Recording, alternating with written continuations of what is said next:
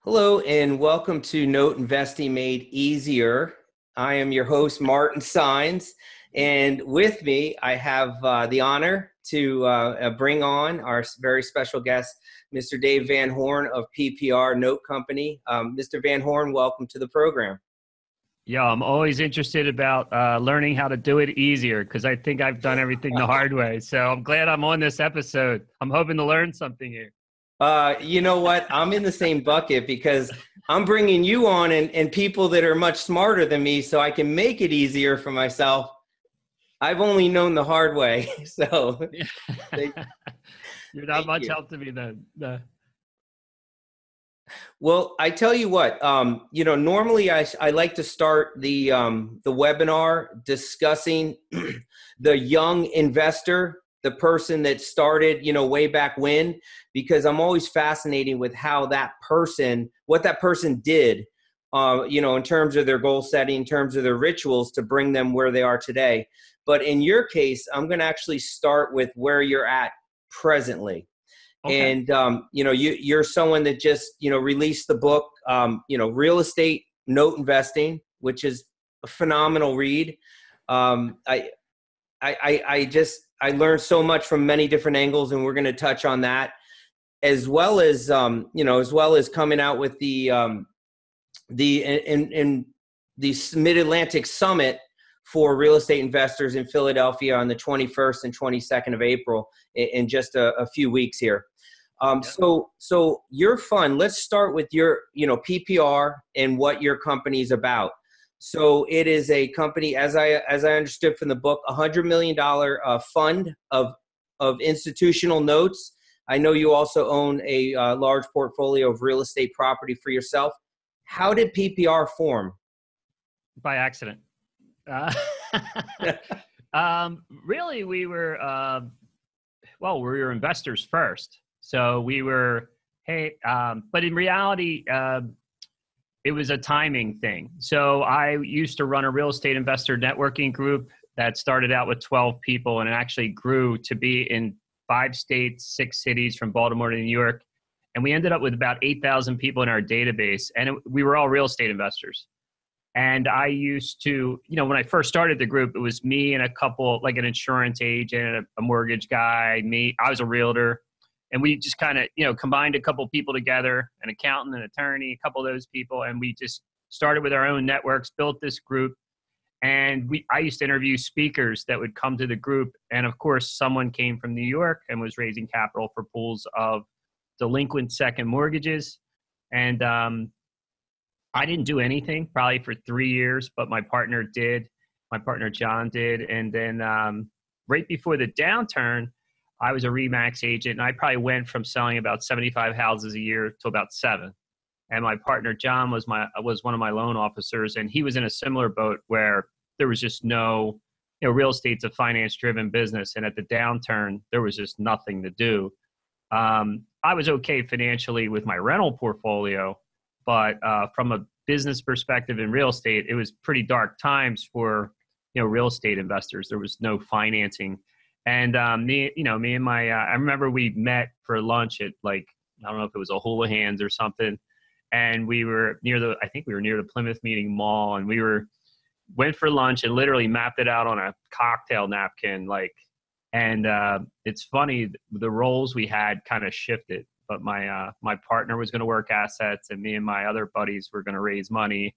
And we started out with our own money and we, bought a couple assets. And the deal we struck up with the person in New York was, hey, show us how to collect on distressed debt and we'll buy assets from you. And up until that point, second mortgages were not a big product line or product mix in the marketplace. Second mortgages hadn't been out all that long.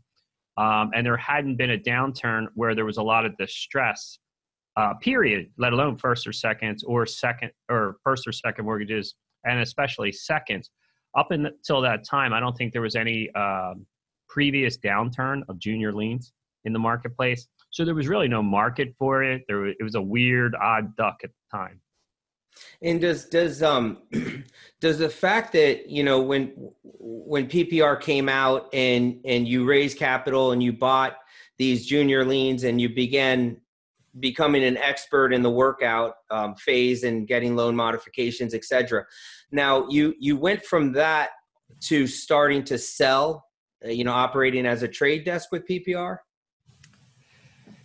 In the very beginning, we were just like anybody else. Like we literally started with 4 loans, and we had a grand slam, a home run, and 2 went awry. And if I had only bought 2, we probably wouldn't be talking right now, or the wrong 2, right? And once we got the model working, then we were like, okay, this is great. And then we started, using more capital. And then we started raising some private money. But then what was happening was we would buy these delinquent mortgages, get them reperforming, and then it was like watching paint dry. It was just, okay, now payments are coming in, now what? And we didn't have a way to recapitalize, and there really wasn't much of a marketplace for reperforming second mortgages. And even in the very beginning, they were equity second mortgages. We didn't buy anything without equity initially. So was that a saving grace that there was no market for buying the reperformers at the time? No, the saving grace was my partner Bob had Donna Bauer's course on his desk, and I picked it up one day and I was flipping through it, and I saw this thing on collateral assignment, and I actually took that to my attorney Craig Cipetti, and I was like, "Hey, can you clean these up, and can we actually do this?" And we literally did hundreds of collateral assignments of notes and mortgage because we had no note buyers. We didn't have. There was, today we have probably 7,000 note buyers. Back then we had 0. And there was really no marketplace for this product. And we didn't have a quantity of product. It wasn't like I could go to a trade desk and say, here, can I sell these 4 reperforming second liens, right? So it was kind of like we did have investors because I was good at raising capital from commercial real estate times, when I was raising money for other real estate projects. So raising money for notes was a little bit more challenging because it's like an intangible. But initially it was a little tougher. But the real estate investors did get their mind around it because, hey, it's a mortgage, there's a property behind it. And then what we started doing was these collateral assignments where we were borrowing against the note. So if you were an investor, you would lend us, certain percentage of money. Usually I think we capped it at 85% of the note value. So we would get our capital back because remember, we bought it non-performing. We made it performing. So we were getting the rehab to price, right? So we were getting all our capital back, then some, and it was tax-free because it was a loan. And then we were securing you with by recording the collateral assignment and note mortgage. So there's a promissory note, and it's 2 documents, really. It's simple. And we were doing so many of them that we actually had to start using a private placement. Because we were like pulling money to pool money to go buy pools. So they're like, oh, you're a security because you're doing so many. But we built the whole company that way, really off this debt investment, backed by our reperforming mortgages initially. And then that gave us time to, what we started doing was teaching. So we started teaching a little bit about, buying reperforming notes. And I'll never forget, we used to have it was a monumental amount of work in the beginning. We would take all weekend or a whole Saturday, and it'd be all 3 of us, and there'd be 20, 30 people in our office. And we would hope to get 1 or 2 note buyers out of that. Because, picture trying to sell, reperforming once delinquent, upside down, second mortgages that were in bankruptcy. There's just not a big audience for that, right? But one of the first classes we taught, I'll never forget it. Some guy raised his hand. He's like, well, what do you do if it redefaults? And we're like, oh crap, what do we do? And that kind of muffled the room. And then we were like, we better come up with something. And that's when we, created our warranty that you see we have today. And the warranty enabled us to sell a lot more product. We got a little bit of a premium for the warranty, but I think investors felt more comfortable. And then and next thing you know, we started to build this marketplace. And today there's probably, there's a good number of note buyers out there, right? Today. So it's kind of I don't know that we started all of it, but we definitely made a dent in some of that. Absolutely. And just giving that assurance, even at a premium is a good benefit for those that are not active full-time note investors. Like for myself, I buy reperformers, and I would prefer not having the warranty in place. I'd prefer getting the Yeah. better yield. Well, yeah, sure. And if you're more familiar with the NPLs, then yeah, that's the way to go. But it just enabled us to, well, one is you're right. We sell, we sell notes very quickly, pretty much, in minutes. Like you can't really sell real estate that quickly. So we are fortunate that way. So it worked out well for us. And, but and there's many ways to approach the business. So, but no, it worked well for us, and that's what got us off the ground. And then once we had students, at one point we were coaching, even on the NPL side, and we would actually give you a practice note when you took a course with us, and it gave you a chance to feel the note, touch the note, call in, ask questions about it. So it was just a different way to learn. It was like a learn by doing thing. And I bet we did that for over 5 years, a good long time, and had hundreds of students over the years. But over time, it became more, a lot more compliance. It became more time consuming, and then we grew as a fund, And our vision today is to become $1 billion fund. So it's hard to, not that we don't like to teach, we do. We just do it in different ways, Yeah, no, absolutely. And so let me ask you, with with the hundreds into the thousands of students that you've taught over the course of time, how does it feel when you have all the folks that you taught that are still on the scene? I had Deepta on here the other day, and she gave props to you.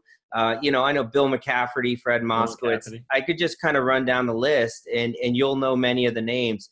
How does it feel to know that, you've helped build a career for themselves?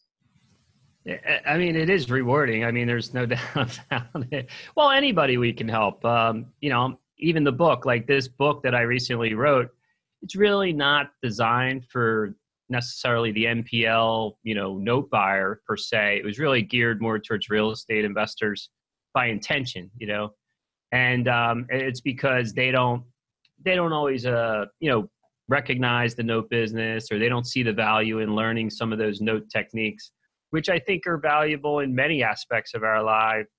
And I'm sure you saw that through some of it's autobiographical, a little bit about my story, but I used the story to tell the illustrations along the way of lessons learned in the note space overall generally, So, to me, the note world is very big. Whereas some people look at it as, well, you're in this niche delinquent second mortgage space or something. Believe it or not, today we're primarily in senior liens, but people still think of us as the second lien shop sometimes. And that's okay. We don't really, we're still buying a lot of product. The problem with, if you become $1 billion fund, you're not going to be just in the second lien space for sure. Sure. Yeah. So let's just take a step back, because at least half of the people that are watching this webinar are going to be newbies, and some with some money and some without money. So let's take a step back to what your book espouses here. And that is, you started out, you swung the hammer for 13 years with the rehabbing, in construction, and then you started hitting the RIAs. So just walk us through, how someone at an earlier stage can just get their feet wet and get momentum in the real estate / note space. Well, everybody's different, right? I was actually in construction 22 years. I was 13 years working for someone else, and then actually had my own company for 10 years. And my oldest son does that today. But I think the big thing for me, which there's a lot of things I didn't seem to figure out till I was like in my 40s, unfortunately. I don't know what the magic years or decade there was, but it was almost like my philosophy started to change. My outlook started to change.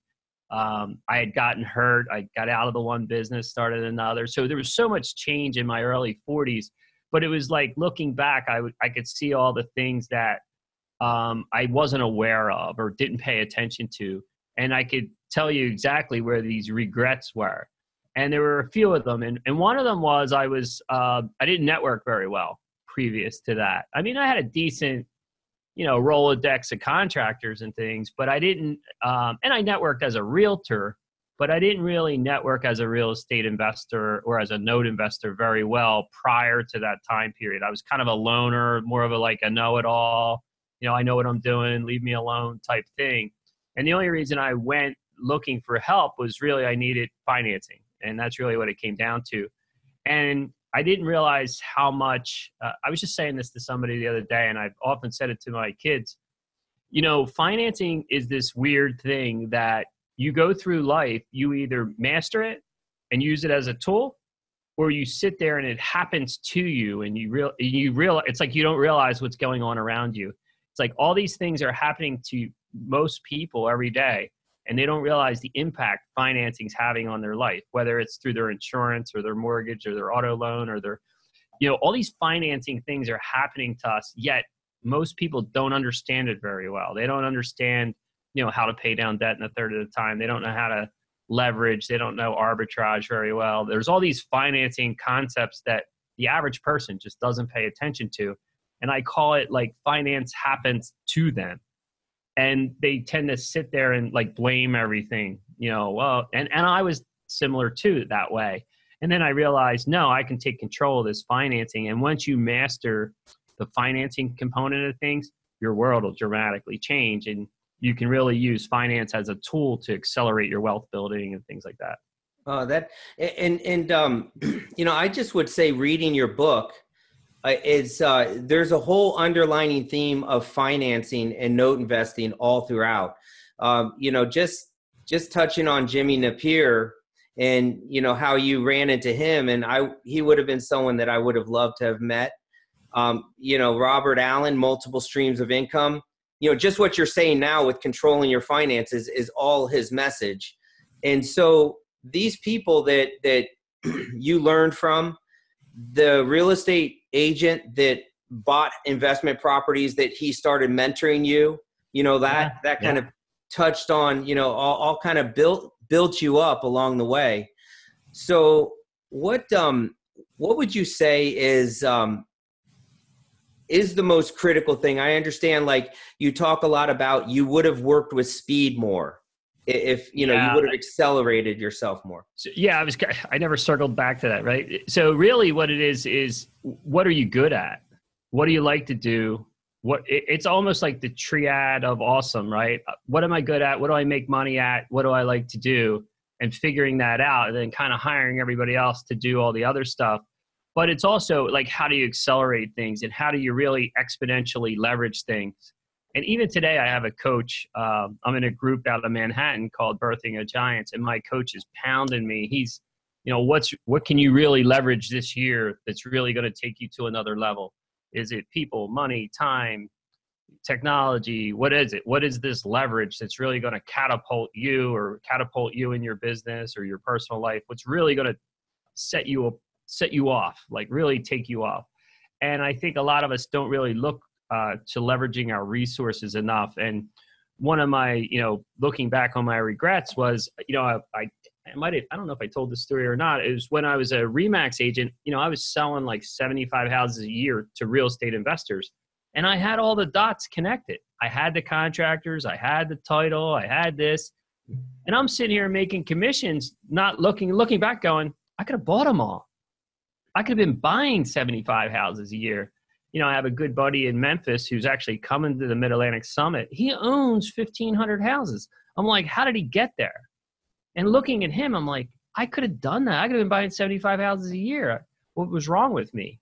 I've been a realtor 30 years now, right? So I could own 1,500 houses too. But I was thinking small. I wasn't thinking big. I'm skipping over dollars to pick up pennies. I'm looking at commissions instead of looking at the whole deal at the time. And looking back, if I had done that, I might not be in the note business. But, I think there's ways we can exponentially build our wealth and catapult things. And we don't, what was holding me back sometimes? It was finance. I was like, well, I don't like hard money rates. So I didn't use hard money. And then I found out later from my good friend who had done his first 39 deals. He owns, a couple hundred houses. And he's like, yeah, my first 39 deals were with a hard money lender. I'm like, why would you do that? And then he told me he was making money on the draw. I never heard of that.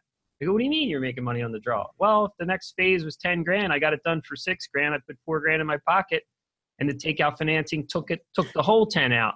I'm like, that's brilliant. I would have done 1 million of those deals. But I was so focused on high interest rate, I wasn't looking at the whole picture. I didn't understand the financing at the time. I didn't understand making money on the draw. I just discounted it and said, oh, hard money has a high rate in points. I won't use it. Yet I could have been making 30, 50 grand a deal. No, I'm making a 2 grand commission, right? How dumb was I, right? So, you look back and you go, you could have really maximized some of these avenues along the way that you didn't.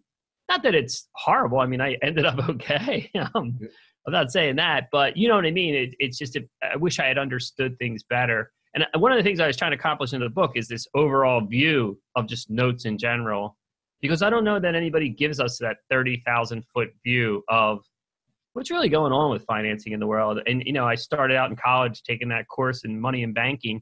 Really, I was just following this cool hippie teacher who gave me a B in everything I took. I was like, all right, I'm going to take this guy's course. And it turned out that, here I am using money and bank. I'm trying to be the bank today, right? I'm trying to basically be disruptive to banks. I mean, if you think about what PPR is today, we're trying to become where you can invest 24 hours a day in a Wall Street asset on your cell phone with no middleman, no fees. I mean, that's about as disruptive to banking and financial services as you could get, right? No advisor fees. So it's, it's great, right? Like, is crowdfunding the next step? Is this or that the next step? You know what I mean? So you can really take note business to a whole nother level. And, we have some great strategies coming ahead, looking forward to. Well, so with your, you key in on the book with the emphasis on education, emphasis on coaching, emphasis on raising capital, all these things that are important for someone new and experienced in the game. How are you parlaying that into the Mid-Atlantic Summit that you're going to be hosting in a few weeks? I'm going to do all of that and then some. Now, well, actually, it's funny. I was going to tell this story at the beginning of the Mid-Atlantic. Is it really came from a couple ideas. One was this open source concept of real estate investor information. And I kind of get that from Bigger Pockets. I like that concept. So part of it's that, and part of it is, press in the flesh, actually meeting people, connecting with people. And I feel like a lot of the events, I've attended 1 million events over the years, and some of them, maybe it's me, but some of it's getting tired or it's the same old thing. And I'm like, no, I want to make this different. I like this concept. So there's 3 main things. One is open source real estate information. I like that idea, but I want good information. I want good people. I want the audience to be just as influential, powerful, knowledgeable as the speakers. That's one piece. The second piece is, I think I run a group called Strategic Investor Alliance, which is a high net worth, invite-only group. And the premise of that group is to share, build, and preserve wealth. And what we do is we share resources, and it's kind of become like a mini mutual fund of alternative investments. And notes is just one piece, right? I want to be diversified too. I can't invest my retirement in PPR, so I'm always looking for other vehicles as well, right? So I created this group. We share advisors. We share alternative investments. And I like some of the advisors and some of the participants. So I'm incorporating some of that into the Mid-Atlantic Summit. So I'm bringing in my high net worth group people, advisors. A lot of our speakers are coming from the high net worth group down to the Mid-Atlantic Summit. Not that it's down, but to a group of, hey, I was unaccredited, right? I want to show people the way to become wealthy, to utilize these 3 components, like you said, education, networking, and a mentor or, JV partner or somebody to shadow with, whatever that is to catapult you. So that's 2 of them, right? Open source, and then the SIA, Strategic Investor Alliance concepts. And then the third piece is impact. So I'm trying to have an impact that weekend. So I am not taking a dime. I'm literally donating the entire event. I'm donating every book sale. I'm donating anything I can. And in this year's charity is Project Home, which is for the homeless in Philly and Detroit. And I think what's kind of neat about this event that's different is it's funny how all the guard goes down. Like the vendor, that's a tough sell. Try to sell to a vendor that you have to tell them they can't sell. There's no pitching. There's no selling. And oh, by the way, you want a table? And at first I was like, no one's going to do this. And yet we've sold out all the vendor spots. And Steve Lloyd's going to do it. Yeah, right. Because he gets what I'm doing. So some people appreciate. So really it's three things. How do I have an impact? And I think it's just going to be a fun event because there's no, everybody's guards down, right? We're all there to have fun. We're all there to have a great time in Philly. And I think it's going to be a great week. So no, absolutely. I look forward to coming. And Deepta has opened up her home to me and my children. So I don't know if I wish that on her, but she has done so. Thank you, Deepta. But anyway, awesome. So when you're going to, and you even touch on this in your book, and many of us that are listening now have gone to the RIAs, right? Every Wednesday night, you hear the speaker. They may be good, they may be bad. They're offering a Saturday option, for the potential upsell and so on. So it's just a crapshoot. Right. So do you feel in some respect that you have just taken the best of the best in terms of talent, in terms of resources, and just kind of combine that for the purposes of the summit? Well, I mean, most of it, I don't think we have much of a guru component to what we're doing or anything like that. The majority of, I'm trying to think of most of the people on the agenda are really more doers. You know what I mean? I was mentioning my buddy that owns 1,500 houses or whatever. He doesn't need to sell anything. Like, he's not, Steve from Stone Bay, he doesn't need to sell anything, and I think these people are phenomenal. Even Joe Fairless has done he's probably approaching 300 million in multifamily. I mean, this guy's in his 30s, these are some fabulous people that are really knocking it out of the park with whatever their expertise is. And we're literally trying to cover as many topics as we can. I'm actually going through that right now. A lot of the breakout sessions that we're trying to line up, I'm literally trying to line up so many, my head is spinning. But it's, but I just think it's just so much value in one place. And I think it saves people time. And I think it, and people can trust the information because there's no agenda. There's nobody. It's really a provide value for. I mean, hey, we all sell stuff. We all have businesses or day jobs or whatever you want to call it. I don't mean it that way, but I think this is a different type of event where it's a sharing first mentality or value first mentality, and I think it's a great. I'm mimicking that off the West Coast. I was introduced to that concept in the Bay Area with Jay Martin, and I'm just bringing the concept east, really. Oh, that's terrific. Yeah, I didn't invent anything, right? I'm just a schmuck that borrows all these ideas from other people, right? Well, you took good ideas and you're acting on it. So, so you mentioned the football game of life. Can you just tell us what that means? That kind of comes from, I did financial planning and sold insurance for a little bit. And it was, mainly to my same audience of clients, in the real estate side. And, they would use that concept sometimes where this, you have this football game of life between the time you're 25 to about 65. That's your working years for most people. And when you get out of college, you're all gun-ho and you're like, I got my whole life ahead of me. And then by 45, you're like, holy crap, what happened? I, got divorced or whatever, whatever happened, my business failed. And then by the time you're 55, you're like, oh boy, I don't really have any time left. I got to save up money for retirement. And you see all these different phases. And I think with the football game of life, you see, just from being a realtor and a financial planner and insurance agent, you see where people, you see all the life events, you see all the distress in the housing market and things like that. You see where people get married, they get divorced, they You deal with estates, you deal with nursing homes, you're dealing with every component of life. And what I noticed was some of the biggest mistakes I see people, especially starting out, people who don't have a lot of money, is a lot of the mistakes are made in housing, and they're made in that first 10 years between 25 and 35. And I think a lot of it's like the herd effect. They just do what everybody else does.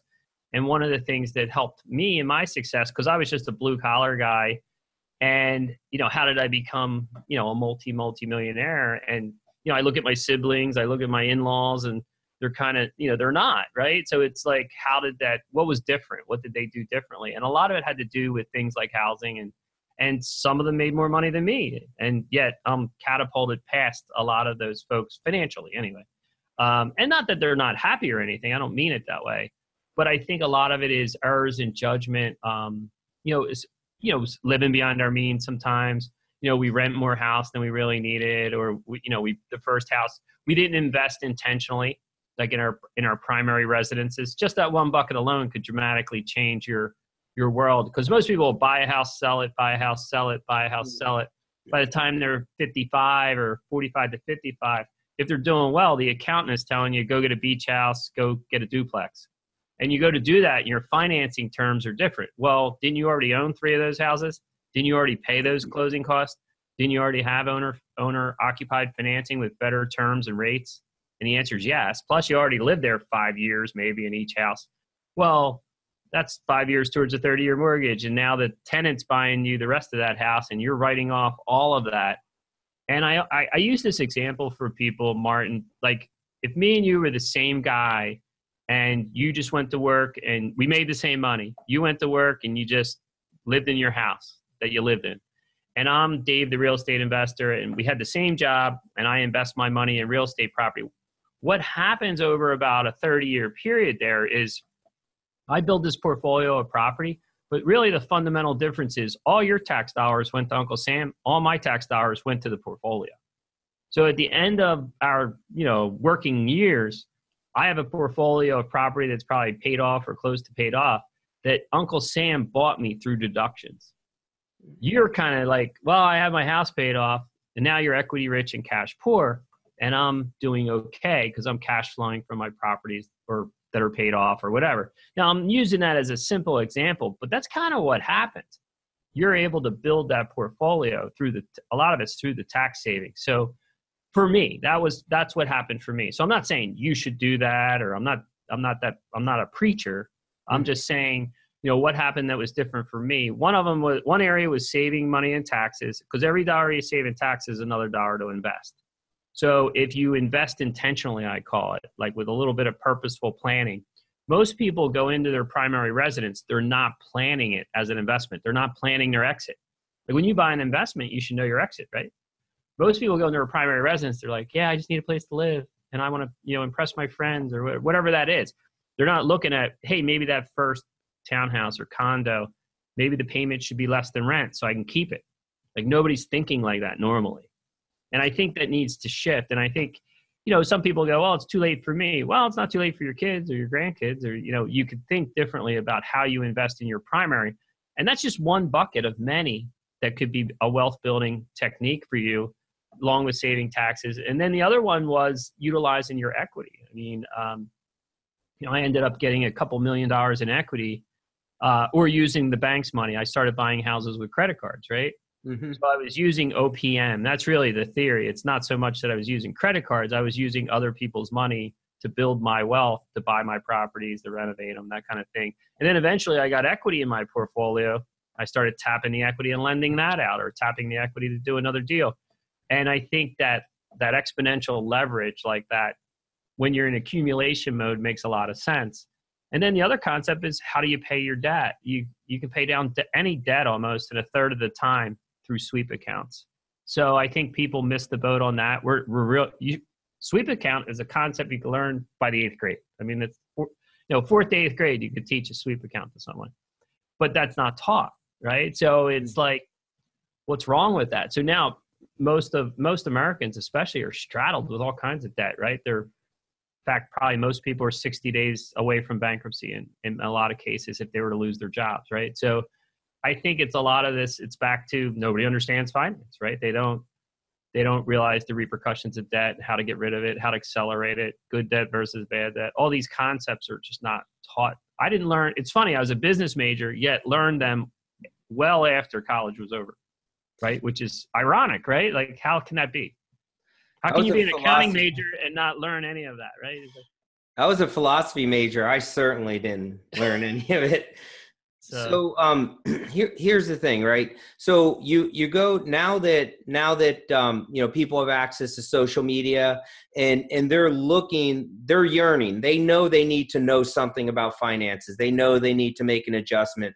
My Facebook group just gets dozens of people every day requesting to join because they want to know something. They feel they're missing something. So let's talk about, you talked about football game of life. Maybe the person 25, 35 can start accumulation mode. But let's talk about the person that comes to your door, or our door, if you will, at age 60, and they need some type of expedited, solution for themselves. What do you tell that person? well, yeah. I mean, to make higher yields, you have to take on a little more work or more risk, usually, right? So it's, obviously, if you're doing flips, you can make bigger chunks of money, right? Or if you're buying NPLs and you're rehabbing those, you're going to make bigger hits. Now you're taking on a little more risk or a little more work, right? So it's one or the other. If you're lazy like me, you don't want the work, right? So I'm more of a passive guy at my age, but I did a lot of work earlier. I did a lot of the hard work and fix and flips and rehabs at an earlier age. And now I look at multiple buckets. Really, it's what my one buddy always says. He goes, there really should only be one goal in life. It should be to get as much passive income as quickly as you can by retirement at the latest, and as much tax-free as possible. Now, he didn't say what your job should be. He didn't say what your passion should be. He just said that should be your goal. Now, he's older than me and wiser, but he's kind of right. Like, that's not driven home in third grade, right? That's not, that's really your number one focus, is because once you get this passive income, you can kind of control your life, your destiny, your traveling, whatever. So I think and then you can live the life you really want, because that's really what we all want, to be happy, right? We want to be able to live the life we want. And the only way you're going to get there is passive income. It's not earned income. We're kind of sold the earned income path. I don't know if it's an industrial revolution idea, but it's just that, that's what we were taught, right? Go to school, work real hard, and everything will be okay. And it is for some people, especially software engineers, right? But not everybody's a software engineer, right? So it's, to your point, how do you make up for lost time? It's a little more challenging, right? You got to get, you're not going to get there on traditional investments. I look at that model, the traditional 401k. I mean, it's more of a hope and pray strategy. And I don't really like those. I don't want a net worth in a bank account. Oh, you're worth X. Well, no, I want cash flow that I know I can live off, that replaced my income from my day job or whatever that was. So it's really about, how do you replace your income, I think, is the most important thing, instead of, oh, how do we build your net worth? I mean, both are important, but I rather have cash flow than net worth in a lot of cases. Now, I'm not saying always, but you get the idea. And I think people tend to focus on the wrong thing. And I think, you want all of those, Yeah. Well, it's interesting, even, and I'm going to reference Robert Allen, because you hit on that well in the book. What does he say in Multiple Streams of Income? He's like, don't just fill the bucket or the bathtub, I think he said, with water and create additional bathtubs with water, but plug the holes. Right. So you have to look at where the outflow is going, and you have to reduce. Yeah, I mean, you're right. Like, sure, you can get, I think I see people do both. Sometimes they over focus on plugging holes too, right? It's always, I was always from a school of thought, I rather generate more revenue than save. Like, if I have a choice between make more money or save money, I'm more of a make more money guy. But you can kind of do a little bit of both along the way. And I think, I don't think you want to be over obsessed with saving money and being paranoid and risk averse with everything. I think you got to take some chances to make, knock it out of the park a little bit. And I think you do need to be diversified. I know personally I have multiple buckets. And I think a lot of people make that mistake, especially I hear them. I hear them talking to me. They're like, well, you're the note guy. You must hate real estate. I'm like, you guys are nuts. I own plenty of real estate. I own plenty of stocks and bonds. I own plenty of all kinds of things. I don't focus on just one thing. I have a well-diverse, I have multiple businesses. I do many, many things. And I think people think that, well, you're the real estate guy and you don't like notes, or you're the note guy, you don't like, there's nothing further from the truth. There's more than one way to do it, and there's no right or wrong answer. I've never said, Martin's business doesn't make sense. No, it makes great sense to Martin because that's what he's good at and that's what he knows. So do what you know, do what you're good at. And, I don't care if you were a brain surgeon, Martin, you want to convert that money into passive streams of income because you're not going to be able to perform surgery all the time because that business is going to revolve around you. Yeah. Right? You can't replace yourself very easily. So, some of us can replace ourselves easier than others, but at the same time, we're still trying to replace earned income with passive income. And the sooner that we figure that out and do it, the better off we are. I mean, I even have an insurance bucket. I have a qualified plan bucket. I have multiple buckets of assets. I look at everything as assets, different types of assets. People, I forget, I was reading a comment from somebody who's like, well, real estate has more tax advantages than notes. Yeah, no kidding. I'm not telling you to do one or the other. I'm telling you to do both, right? Right? I'm not saying I don't have write-offs. I have plenty of write-offs. I'm managing the whole enchilada, right? So I think people lose sight of that. Well, so just kind of just to clarify, or just kind of ask you a question based on what you're saying.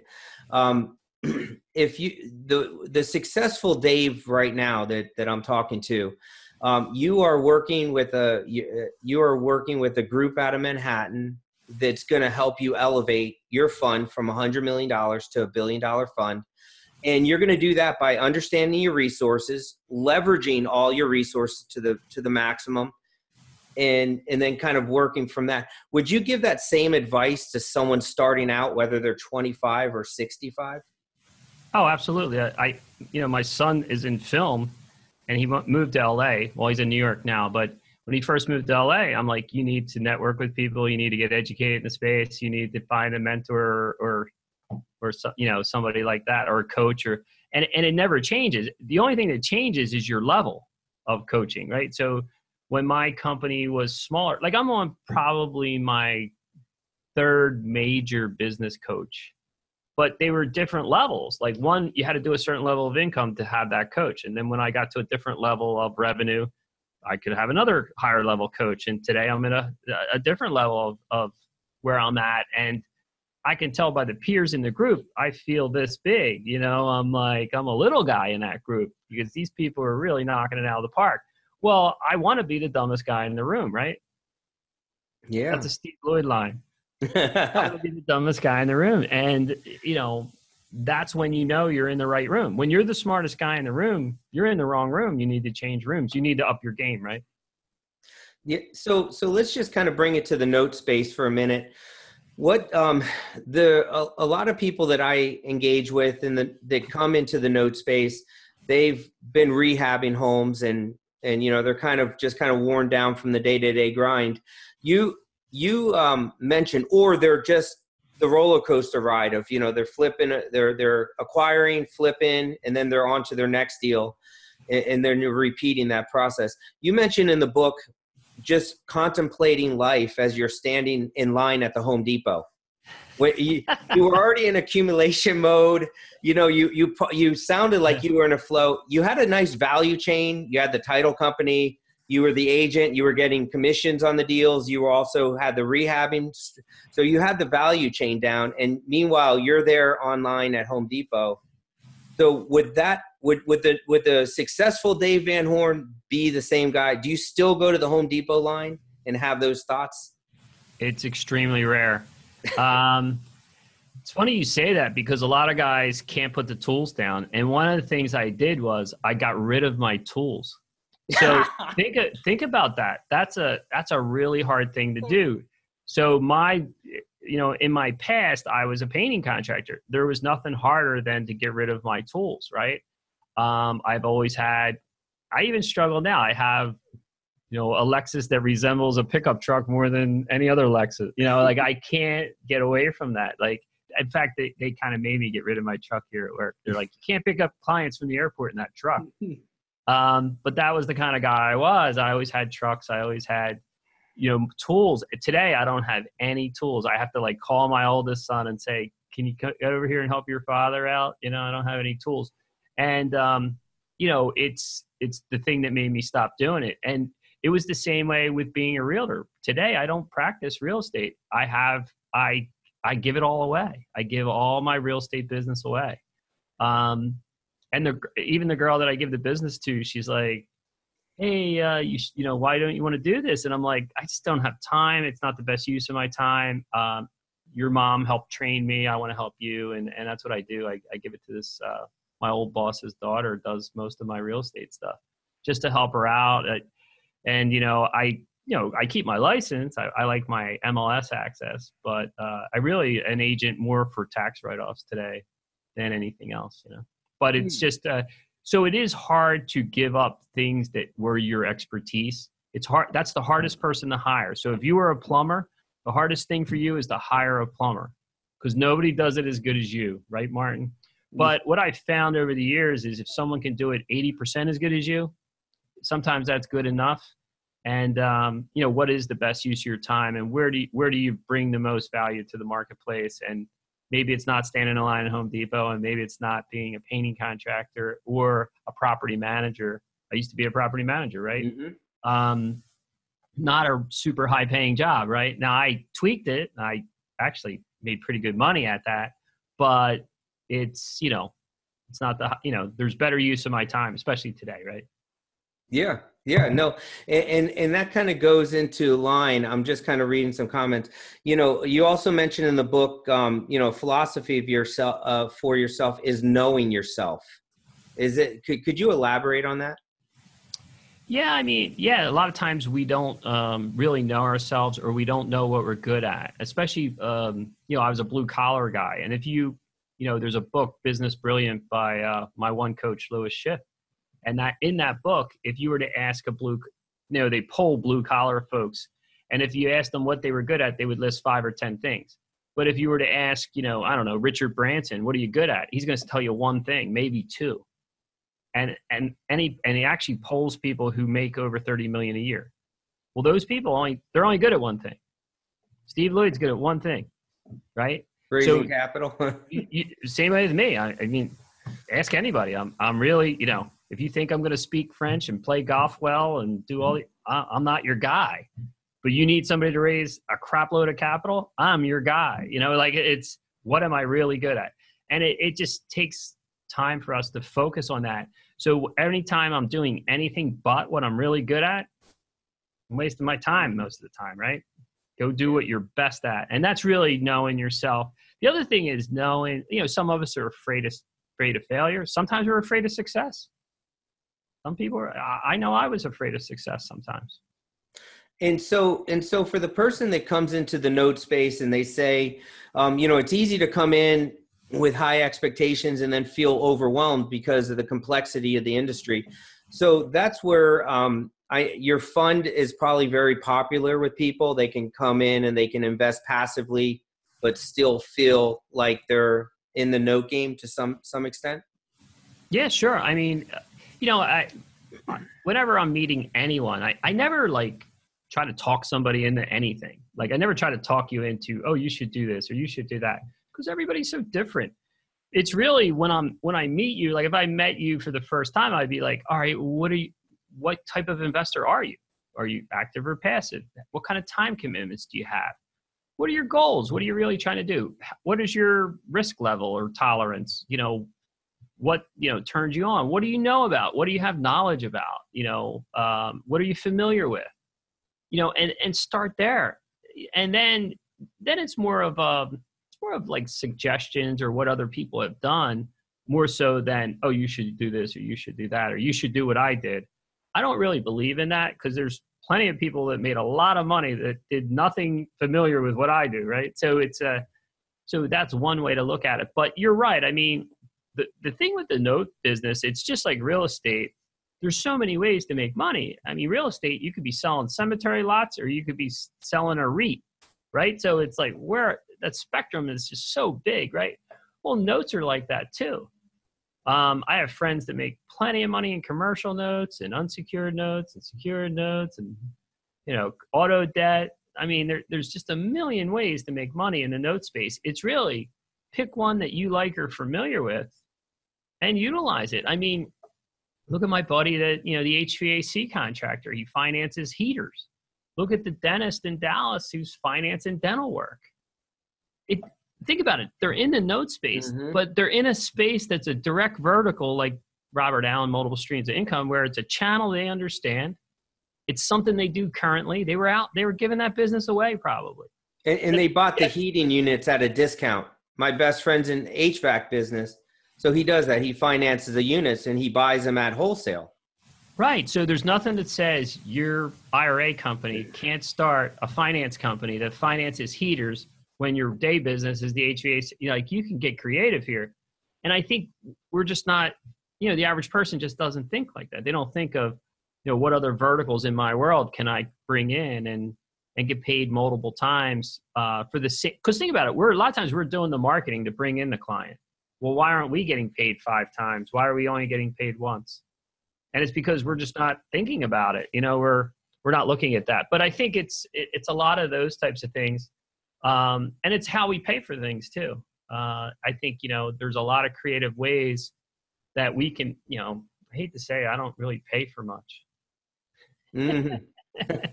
My investments pay for everything. So it's kind of like, you touched on that in the book. Well, student loan debt for your son, you have a note created that will pay, same thing you set up with your mother and for passive income. So there's a lot of different things we can do. Now, some people might go, well, I just make more money. It's not worth my time. Well, that's great. But not everybody's in that position, right? I mean, sure, if you make $1 zillion a year, you don't need to worry about, well, how do I, pay for college for a third of the money or something. But maybe you don't have the money, and then it becomes more important, So I got a question here. How did you get into mobile home parks? It was from running my networking group. So when that's an interesting thing. Sometimes how you see people say that corny saying where your network is your net worth or whatever that is. But, when I ran that networking group, people would reach out to me with investment vehicles that want to come present at the group, that type of thing. So one of them was mobile home parks. We had all kinds of stuff. We had everything from condos on a cruise ship to cabins on islands off the coast of Alaska. We had everything, So, but one of them was mobile home parks, storage centers, and they would come to present at the group. And I liked what they were investing in. I liked the model. I liked the numbers. I liked the tax advantages of mobile home parks. And that's where I probably first professionally started raising capital for someone. I actually went to work for that company and was raising capital for them. So I was kind of learning how to raise capital at my job, And you obviously did well. I mean, you accumulated some mobile home parks. I know you went into some of the challenges with the partnerships. Yeah. I mean, there were times throughout, all of my career where things didn't work out. I'd been in land development deals that didn't work out and things that don't work out. But, I was actually telling, my partners this not too long ago. I go, we're going to approach someday, if I live long enough, where you're managing billions of dollars in assets. You couldn't do that if you didn't fail along the way at something. Like, you wouldn't have learned enough. You wouldn't have been able to get to where you are. And I really don't have too many regrets of some of the business ventures I went into, because if you didn't live it and learn it, you wouldn't be prepared to handle the opportunity that's in front of you today, kind of thing. It's kind of like, opportunities come our way, but you got to have to be ready to receive it, right? If you're not ready to receive it, the opportunity just goes by. Well, you have to be ready, and you have to be experienced, and you have to be, knowledgeable and all those things, or it just wouldn't work out for you, right? So I think it's more like fail fast and furious and and course correct, right? It's not about always making the right decision. It's about making the decision right, kind of thing, you know? Yeah, you mentioned that in your book. Also, what's interesting is, one of the regrets that you pointed out was that you didn't go to enough meetings, networking meetings, real estate clubs. And so you feel like maybe you missed out on some opportunity that way. So do you feel like, if you could do it again and you would have gone to, more meetings, meet more people, you would have, received more opportunities, or you would have, I'd be divorced. No,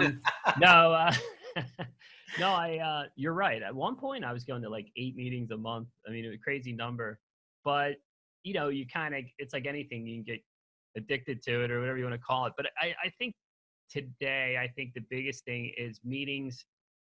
Some of the best meetings for me are not the meetings in the space that I'm in. It's in the meetings that it's not the space that I'm in. Like, I'm actually going to a meeting tomorrow with 15 CEOs, right? Those CEOs are in all different lines of work. Sometimes I learn more there than I do going to, maybe a note group or a real estate group. Nothing against the note or real estate group, but I think you should do kind of both a little bit. The other thing is you want to get out of your area. And that's one of the things like I like about the Mid-Atlantic Summit is I'm bringing in a lot of people from other areas. And you learn totally different strategies. The way guys are doing things in the West Coast or Dallas or Chicago are different than the East Coast. Classic example of that is house hacking, Airbnb, things like that. They have totally different setups out there. But we have people coming from all over. Literally, the farthest is 6,000 miles. Somebody's coming from the Philippines and Alaska and Spain. And you get these people with different ideas and you get them in one place, whether that's New York or San Francisco area. You start to get all these new ideas going and you go home and you're like, wow, I can't wait to do something different. And I think, it's one thing to get the ideas and then you got to implement them. That's the hard part, right? But yeah. Well, I got one last question here. What are some of your daily rituals? I'm a pretty boring guy. No, I do get up early. Typically 5:30, 6. This is like a Tim Ferriss question, right? What do you do every morning for breakfast? I usually get up, I work out, I read. Some of it's kind of meditative in a way. I do writing in the morning a lot of times. So reading, writing, all that type of stuff. I work out, and I usually drink a shake, mostly veggies, not very interesting. I like coffee. And then I'm usually off to work. I recently moved and I'm 4 minutes from the office, which is probably a good and bad thing. But no, I love what I do, and I love what I'm building here, and I'm passionate about what we're building, and it's exciting, and we're at exciting times here, and we're experiencing a lot of growth, and it's exciting. Great. Well, thank you very much for joining us here, Mr. Dave Van Horn. My pleasure. And, you can go, there's still tickets left. That was another question. Is there still availability to come to the summit? There is, but there's not many. I know it's almost sold out. You're getting down to the wire right now. I know it's almost sold out. So yeah, if you're going to go, I would jump on it. There is a property tour too. They have one day, and it is being recorded as well. So, but yeah, we're approaching around 400 people right now. So it's going to be a big event. Great. I'm going to post the link on my page here in the comments section, if that's okay. Awesome. Yeah, I appreciate it. Yeah. And I'm going to look forward to seeing you in a few weeks. I know a bunch of others as well that are on the group are going to, be there in attendance as well. So I want to thank you again for joining us. And my pleasure. I know it'll be worth the trip. Good. I look forward to meeting you. Oh yeah. I went to Drexel. So I love getting back to Philly. Yeah. It'll be a good time. We're going to have fun. Great. Well, thank you and everyone, and God bless. Take care, everyone.